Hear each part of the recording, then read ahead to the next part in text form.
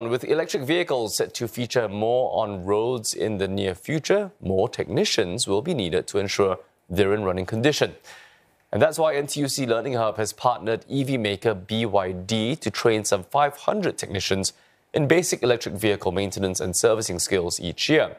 A new EV training facility that's been launched has 6 simulators to help prepare the next generation of automotive workers.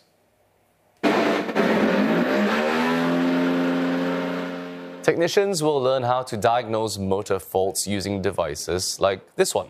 The training can even simulate extreme cases like when motors overheat, which may put a technician's safety at risk.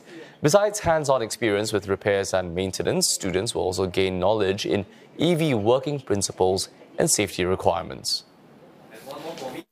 The current approach is really a classroom approach with hands-on on a real vehicle. So with a real vehicle, you can simulate the various faults and situations that you can encounter in an electric vehicle.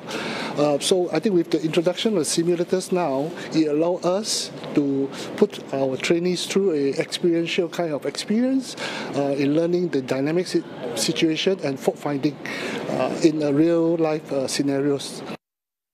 We are looking into bringing more training aids. Okay. For example, we can bring a real chassis, a bus chassis. So we can expand into more on commercial vehicle, and at the same time, we also can look into other parts of sustainability.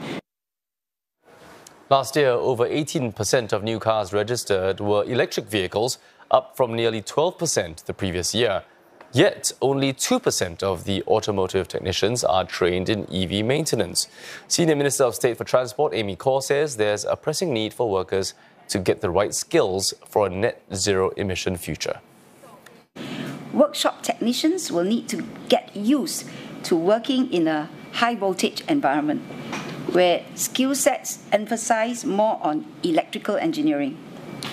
Workers will also need to be trained to manage the safety considerations arising from the high voltage environment.